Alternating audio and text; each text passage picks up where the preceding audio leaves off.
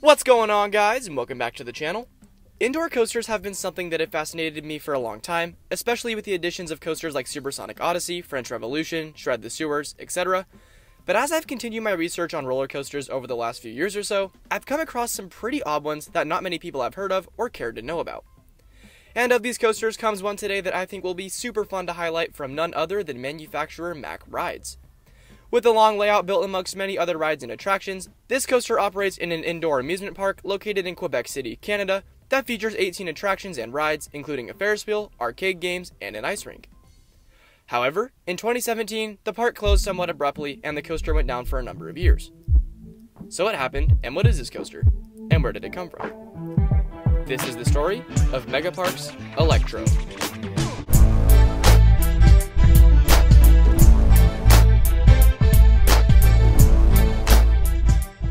Back in the year of 1981, in a deserted part of Quebec City, Canada, a businessman by the name of Marcel Adams decided to open a mall under the name Les Galeries de la Capitale.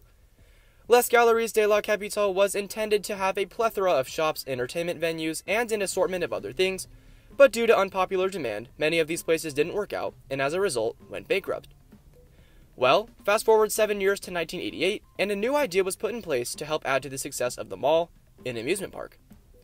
Known as Méga Parc, this new addition would be Canada's second largest indoor amusement park after the West Edmonton Mall, and feature a Ferris wheel, roller coaster, ice skating rink, and various other things of amusement design.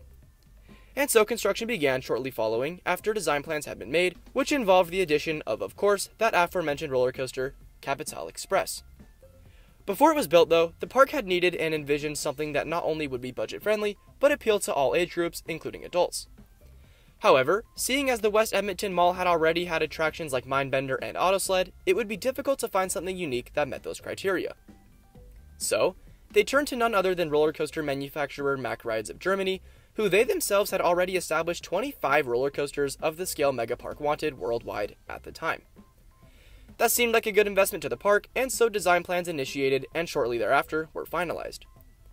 As a result, in 1988, Méga Parc would open their very first family-style thrill coaster that would take riders to a median speed of just over 30 miles an hour, and through a layout lasting roughly a minute. This layout consisted of a chain lift, turnaround, a few mild drops, and a large double helix to finish it off. Though simple, this little coaster would prove to be a major success for the park, and for the next 29 years would operate to great acclaim and little issues. That's not to say it would last forever though. As with most coasters, eventually the thing got fairly rough and was in desperate need of some maintenance work, as well as the majority of the rest of the rides in the park.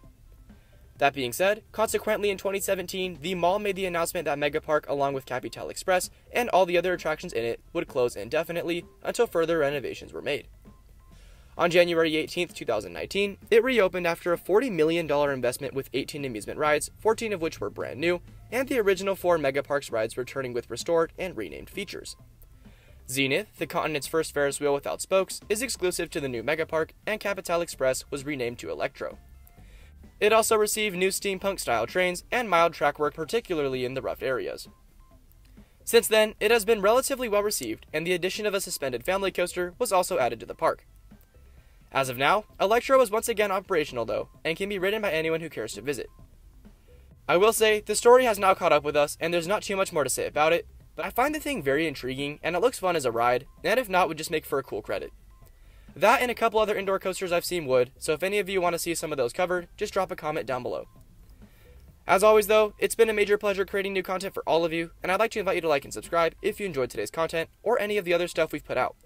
It really does help, especially in reaching our goal of 10,000 subscribers, so I appreciate anything you guys can do. My name's Josiah, and this has been a history of Méga Parc's Capitale Express. Stay tuned for another video coming in a couple days, but until then, hope you guys have a good rest of your days, and we'll see you all there. See ya!